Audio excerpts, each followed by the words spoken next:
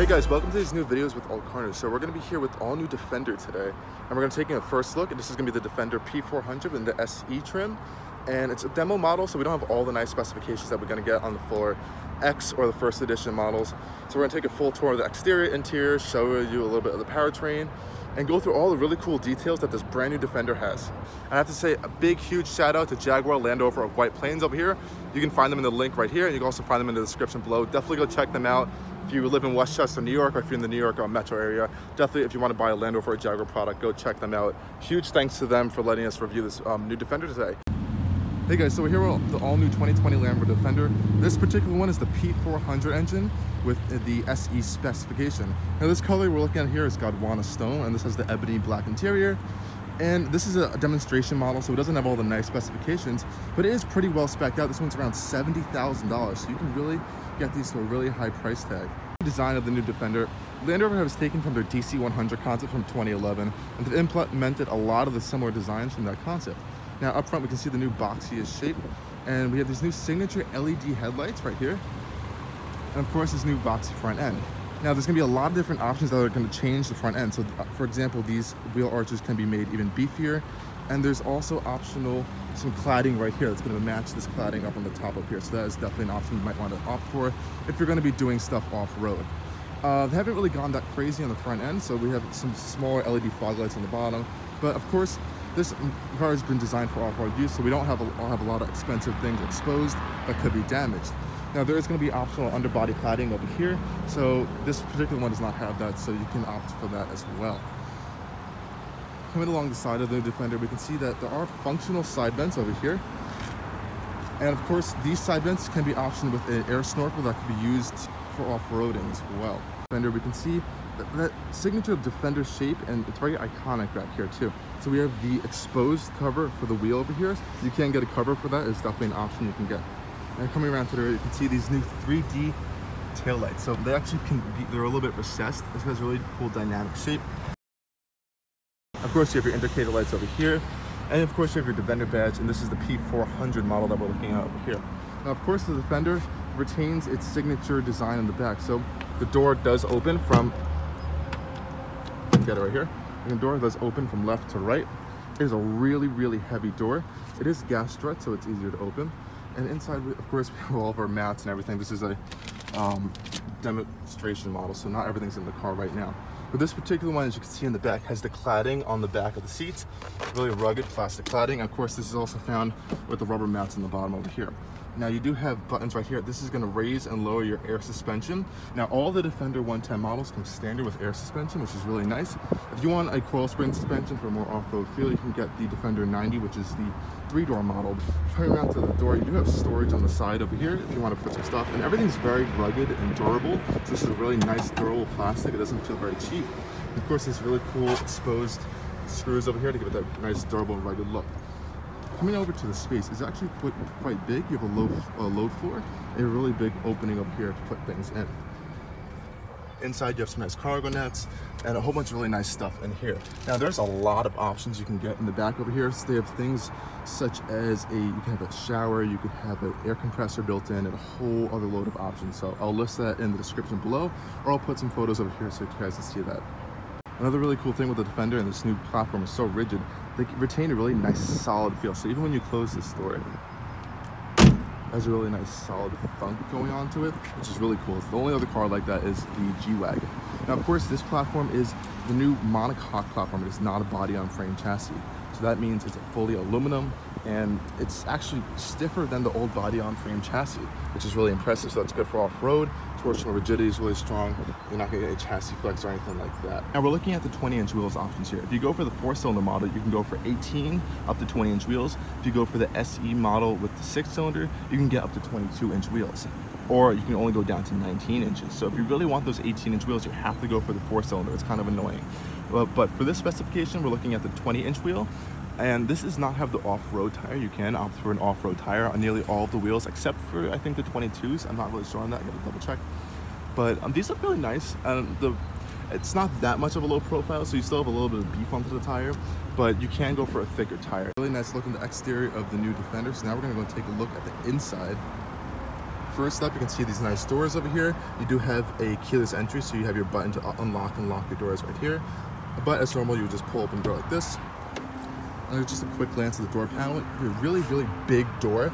Now, unfortunately, Land Rover did not extend these all the way down to the bottom of the door. So if you do rub your foot or pant leg against here, it is going to get a bit muddy if you go off road.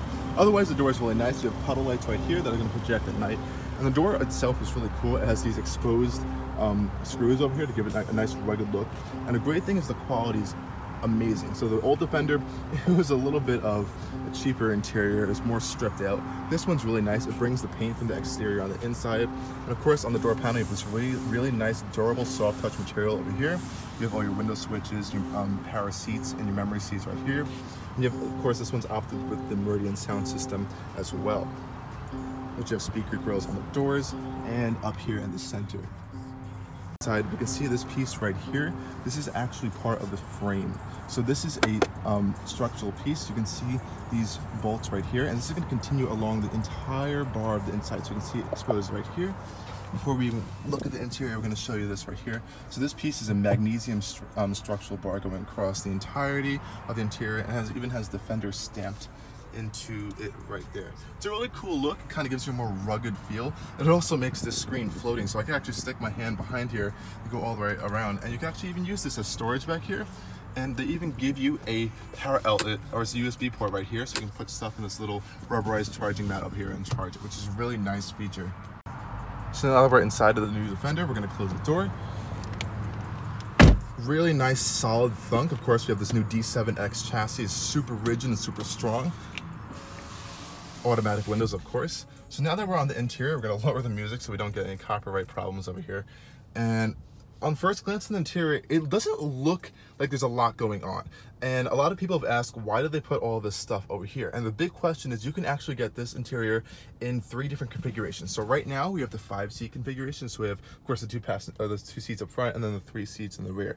Now you can get a 3rd row that will fold all in the back, and you can actually option for a jump seat up here. So this entire center console right here can be removed, and you can have an optional jump seat. So it will fold up like this right here, or it can fold down and will turn into a center console. So then you'll have a 6-passenger seating configuration. So that's why they put all this stuff up here. So if you do opt for that, this piece can fold up and down, and this whole center area will be free from all of these controls. Now, at a closer glance at the interior, we'll look at the driver's area first. A really nice leather steering wheel. Now, all the Defenders thankfully do get a leather steering wheel, regardless of the seats. This particular one has the cloth and leather seat combination. So it's actually this really durable material. You guys have to check it out in person. It feels really strong, so it doesn't feel like it's going to tear or break over time, which is really nice. And this leather on the inside is perforated, and it's a really cool design. You guys can't feel them right now, but the seats themselves are really comfortable actually, which is nice. The seating position is very commanding and high off the ground, which is a great feeling, especially if you're going to be off-roading. Now looking at the steering wheel right here, we have a really nice steering wheel. Like I said before, this piece inside is actually metal, and it has this nice anodized grippy-ish material around it, which is really cool. Of course, some other cool things about the steering wheel is you do have all of your controls in the center, as this is a fully digital display. Now to access this on this left control panel, you're going to touch the center, and it's going to go from your normal modes. And now right now, all these buttons are going to be controlling this screen. But as soon as you press the center button, the buttons will change to this design, and you're going to be able to control this centerpiece. Now you have all nice controls over here about your different display, your trip information, media, vehicle stuff, and all like that. And you do have different kind of designs over here with your different information panel. You have add or include a lot of different stuff like that. Go out, and of course you can change your layout as well. So you have these 2-dial design right here. You can go to a 1-dial design, which is this, and you'll have your navigation screen over there. You can also add a full map design, kind of like how Audi does it, where this entire screen will be the map. You can have a media design over here, so it's gonna make it focus on your media, so this information over here, and I'll put the speedometer over there. And you do have your driver assistance modes. You do have adaptive cruise control and all this stuff like that. And it's going to display that in the center on the right over there instead of the media, for example. Otherwise, you have your normal windshield wiper stock right here, and you have your turn signals over here with your automatic LED headlights. And the stalks themselves feel very sturdy, which is nice. They don't feel cheap, and these caps are finished in metal, which is another really nice touch. Of course, up here you have your digital gauge cluster. Now coming along to the center area, I do have a lot of space. You have a lot of storage down here. This whole bottom piece is rubberized, which is really nice. And of course, like I continue on, all the materials are really nice and solid. This is actually not hard plastic. It's this rubberized, durable material. It feels like you'd find it in like a construction site or something. It's really strong. I do like this a lot. And again, going back to the storage, you have a lot of USB ports, USB-C, so they're really looking towards the future. Of course, you have a cigarette lighter for your power outlet over there too. Now this center console is huge as well. This one actually has the refrigerator option, so if you press these buttons right here, there's some fans at the bottom, I think. Or this one, no, this one is actually a real refrigerator, so it gets really cold. I'm putting my hand in there right now. I can feel it's already really cold. And you have two settings for how you want to put things in there and keep them cold. This is an option though. I'll close this, and I'm going to show you right here. We have a wireless charger right here, which is really nice. Of course, we have our Defender keys. Typical Land Rover keys, nothing that special with these. And of course, they have nice 2 cup holders with these grips in them so that they can adjust to different sizes as well. Also, this is a really nice touch they did over here. These center bars, if you don't get the jump seat option, has these exposed metal bolts right here. It looks a little bit cheap to some people, but personally I really like it because it gives it a nice rugged feel, which is kind of continued out through the entirety of the cabin. And again, on the door panels, this is continued around over there too, which is really nice. And then we're coming up to this centerpiece over here. So of course you have your gear selector. This is typical, you know, Jaguar Land Rover style. I wish they actually did this as a dial and not this shifter. It kind of makes it weird to look at the touchscreen. But I understand it gives it like a nice commanding look if you want to like grab it and shift into the gear. I do understand that. But the biggest options over here is going to be your center controls over here. So of course you have your climate controls right here with these dials. You have dual zone climate control. You can't opt for a tri-zone climate control, which is for your third row passengers if you do get that. And then all these buttons over here, it's a mix of climate controls and your off-road settings, which is kind of unusual. There's a lot of things that are like mixed and matched. So up here you have your climate controls. This one actually has a heated windshield option. So I don't know if you guys can see this on the camera, but inside the windshield, here you go, you kind of see it, there's a whole bunch of miniature lines going through the windshield. Now this is actually, the entire windshield is heated. So once you press this button in the winter, if you have ice on it, the entire windshield will heat up and it will melt it just like that for you. It's really quickly, which is nice. Otherwise, we can come back to this interior controls over here. So all these things will control all your off-road settings. So right here, you can see you have your air control for the air suspension, so you can raise and lower your air suspension. You can also lock it in a specific position so it doesn't automatically adjust. Of course, over here you have your low range. So this does have an all-time all-wheel drive system with a lockable differential. If you do get the off-road package, you can get a lockable mechanical rear differential at the rear end too. I believe there's a center locking differential as well. And you can actually see these differentials right here on the center control, which is really cool. So you can see the differentials in the back and then the transfer case in the center. Really cool thing to look at. Other stuff here, you have, again, your air suspension. This is your off-road cruise control. So, of course, this car does have hill descent control, but it also has an off-road cruise control mode. So it'll actually kind of like take you through a trail off-road, which is really, really cool. I do believe the Ford Raptor does this, I think. I'm not exactly sure. I feel like I remember seeing this. This car can also tow. It can tow up to 8,200 pounds, which is a decent amount for an SUV. You can tow trailers with that, maybe a small boat. And you do have trailer options right here. You can help it with the steering. It'll help you maneuver into parking spaces and whatnot. And of course, through the infotainment system, you'll get specific graphics for that as well. Now this is Jaguar and Land Rover's all-new Privy Pro, I believe it's called, 10-inch infotainment system. Unlike the current infotainment systems, this one is fast. It has over-the-air updates. It works really well. On the sides, you can add different tiles over here. So it's kind of like a smartphone style system, which is really nice. And you do have more of an app view right here, so you can see all your different controls. Like I showed you before, you do have all your cameras, but what you also have is a weight sensing. So this car can actually go 35 inches in water. And what happens is there are sensors in each mirror, and what they do is project a sort of like a sonar or a radar into the water, and it will tell you how deep your car is going, and will show like a water graphic going across there. This is actually a better weight depth than the Jeep Wrangler. So if you really want to go into water, you can do these as an option. Now in your 4x4 info, it's going to give you a lot of different options. So you're going to show your altitude and your angles if you're really into that. It's nice that they have all these things as an option on here. First, with your infotainment system and everything, you do have your off-road functions. So as soon as you press this button right here, this is going to turn into your off-road dial, right? So you have all your different modes from eco. So if you really want to go in eco, you can. So you have comfort, then you have your snow modes, grass, gravel, snow, mud and ruts, sand, rock crawl, waiting. So this is going to bring you into that mode where you can go into 35 inches of water. Actually, it's pretty impressive. And you have a fully customizable mode that you can go in through the infotainment system and make it to your liking. Of course, this car does come with cameras and parking sensors and all this stuff. So you can see you have a 360-degree camera right here, and you also have your reversing camera right here. Now, these cameras, of course, are 360 degrees, so you can see, you can select each individual camera, and it also gives you this nice three-dimensional view of the car. This is a really good system. This is highly comparable with things you get on like BMW and even Audi. A lot of other brands like Nissan are starting to do this, but the graphics are just not good. This, as you can see right here, has really good graphics. And you can keep going to all these different viewpoints. You can even go lower and above.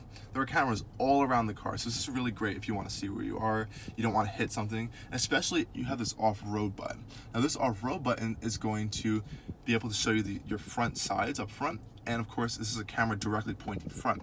So this is going to kind of project a view as if the hood wasn't there. So like I said before, the hood's really long, so this is going to kind of make it so the hood's not there. So let's say you're going off-road, you don't want to hit or destroy your front end with rocks or something. Use these cameras while you're off-roading. You can like peer down here, keep an eye up there, and it'll make sure you're not hitting anything. So this is kind of cool, and if I do this button, this is kind of what I'm talking about even more. So it kind of creates a three-dimensional view of removing this whole front end and giving it a nice clear front end view of everything you can see over there. So it's really nice, especially off-roading. You also have your seat heating and cooling functions out of here, right here. So if you press this, you can adjust the stuff going on with the seats, as you can see right there. Or you can go this way. Oh, this one doesn't have cooled seats. That's really interesting. It looks like it has cool seats, but it doesn't. So it's kind of annoying if you don't have that looking at all the time. Other stuff in here, of course, you have your navigation system. It's really nice. It's kind of looks almost like Google Maps. It honestly could be Google Maps. I haven't really checked that particularly. So it's really clear. It's really fast. The response times is really nice. Of course, you have your zoom in and zoom out. If this was a plug-in hybrid model, it's not. You do have it shows you charging stations along the map, of course, your gas stations, a lot of stuff. And again, it has Apple CarPlay and Android Auto, so you don't even need to be using these navigation systems. So you can just plug your phone in and use that. Even though this is a great system, I'm pretty impressed with how they configure. And again, you can have this space behind here. I don't know if I can show you guys here. Let me see if I can get the camera around. That was a really weird angle, I know, but you can kind of see, you can stick your hand back here and store stuff if you don't want anyone to see it. There's a little bit of a pocket back there too. It's kind of cool. The rest of the interior, again, is really nice. Up here you have your more speakers with a speaker grill. You do have your air vents up here.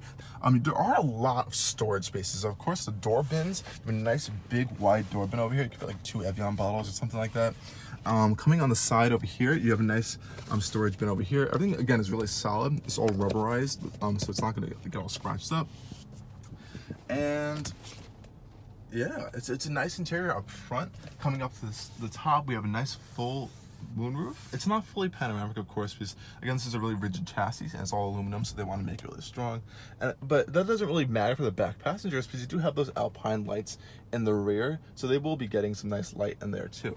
So if you want to open the sunshade up here, you guys can see it open up in the smaller setting, and then if you want to fully open it, it offers a really big view, especially if you're off-roading or something. You can get a nice view with all the sun coming in, but if you don't want that, you can just close it up, which is really nice.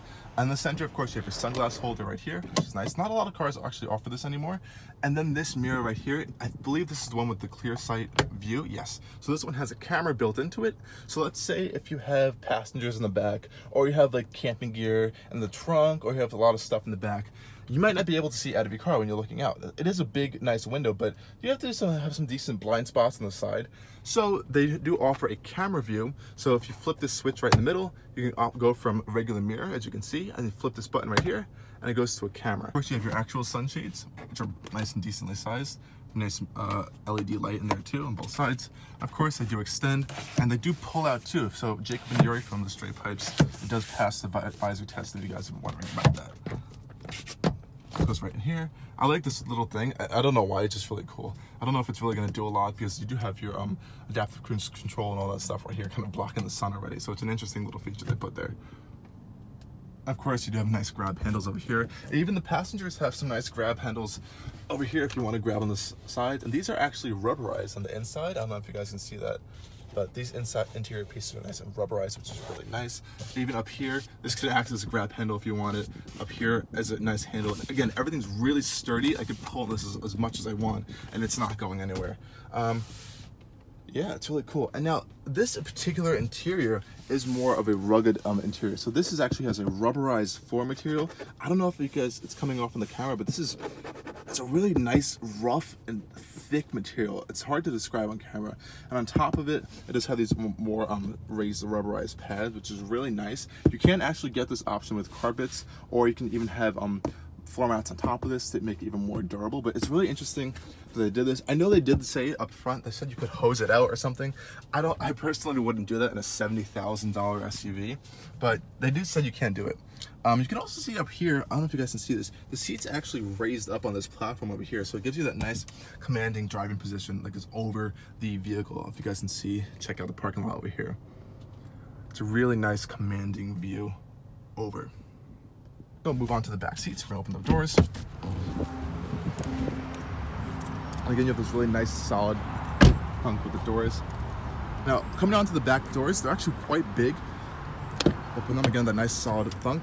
Again, the door panels, even in the back, are just as nice as the front. You have this nice soft, rugged material over here. Let's just continue down over here. You do have the exposed bolts again, the nice speaker grills that are metal. And this is a really cool feature that they did on here. This is actually blind spot monitoring for the back doors. So let's say if a car is coming from the side over here, and you're about to open your door, this will beep and shout at you so you don't hit the actual door, which is really nice. Now coming onto the back, you have a lot of space. Now I'm 6'1", I put the seat in my position, so we're gonna get back here. As you guys can see, I have a lot of legroom. So if you have tall passengers, this is a great vehicle for the back. If you have a tall driver, it's good for them because they have a lot of space. So we're gonna close the door over here. Again, that nice, really solid feel of the chassis. Some nice grab handles here, so you're gonna be bouncing off-road, but you don't have to worry about that again because the air suspension is gonna be really helpful. So now you can see more of this rugged floor panel back here. You have a lot of options for charging and connectivity back here. 2 USB ports in the center and you have 2 12-volt outlets on the side. Rear passengers do get their air vents too with controls over here. And again, you can see more of this hanger right system right here, which is kind of cool actually. It is an option, of course. You have another hanger on the seat here. These can actually be removed if you pinch these in and pull them out. You even get more USB ports on the back of the seats too. So there are enough USB ports to keep everyone happy. If you have a lot of kids, this is gonna be a great vehicle for them too. Now again, with the seats back here, I think they're perfect actually. The bottom piece of the seat is not flat. It has a nice sculpture to it. Again, it has that nice texture material on the sides with the nice perforated leather on the interior of the seats. And it has a nice angle to it, so it feels very comfortable for me. And you do have adjustable headrests on the back. So interesting thing when you're folding the seats down, when you pull this top piece down, it actually doesn't go flat. So you actually have to pull this piece up, as I'll show you right now. Just pull the leather strap right up. So this is gonna go up, and then once you pull this piece down for the seat, it's gonna go completely flat. Now, of course, you're gonna have to remove this piece right now. It's a lot of work to do, actually. It's not that complicated. It's not that easy. You do have this nice rugged pattern on the back. So this is actually an option. I don't think this comes standard, but it's really tough. So if you have the seats down, you can put like a lot of rough materials on the top, so it's not going to scuff up all the nice leather and the materials on the seats. Put these back up, and this easily folds back right here. Now, you have the center console piece right here with 2 cup holders. And of course, if you did option for the third row, you would get a third row seating back here that is going to be foldable. So you guys can see up here, they did a really thin design with the front area over here. So this is for that water weighting. So the water is going to be able to come up to 35 inches on the vehicle, so it's not going to be able to enter here. Now, if you're really worried about that off-road, you can get an air intake piece right here. So it's going to come out here and go up along the side of the vehicle. This is going to be an option. And you have the different adventure pack options, which is going to make that available as well. Now, of course, this is the P400 Powertrain. So this powertrain is a 3-liter twin scroll turbo straight 6. This is their Land Rover's all-new straight 6 powertrain. It's to be coupled with a 48-volt mild hybrid system. This is going to give you around 394 horsepower or 397 horsepower and a nice 406 pound-feet of torque, so it's going to be nicer on the road. Now, the 4-cylinder is a 2-liter turbo 4. It does not have that mild hybrid technology on there, and it's going to be just around 300 horsepower, which is not bad. Of course, this one's gonna have like extra cooling on the side. And this is a really good thing about this car is there are no fake vents. So everything you see up here is real. You have these air vents going here, air vents going along this whole side. This is real, this is real. All these areas up here are real. These vents up here are real as well. So it's really nice that they didn't put all these fake vents. Now again, other options, you can have a tow winch right here. You can also get a front A-bar protector. So it's gonna be this black protector that's gonna come up the front end. It's actually, if you guys can see how this is kind of flush, it'll stick out about up to here. That's gonna add a little bit more protection on the front end of the vehicle as well, which is kind of nice. So guys, we are here with the new Defender. Like I said, it was a really great time looking at this awesome vehicle. There's gonna be a lot of different specifications and all this stuff coming on. And I have to say a big, huge shout out to Jaguar Land Rover of White Plains over here. You can find them in the link right here, and you can also find them in the description below. Definitely go check them out. If you live in Westchester, New York, or if you're in the New York metro area, definitely if you want to buy a Land Rover or a Jaguar product, go check them out. Huge thanks to them for letting us review this new Defender today. Thank you guys for watching this video. I hope you guys really enjoyed it. I look to be doing more of these types of videos in the future, maybe more reviews and more stuff. Maybe I can review some of your guys' cars as well. So thank you guys for watching, and make sure to follow me on Instagram.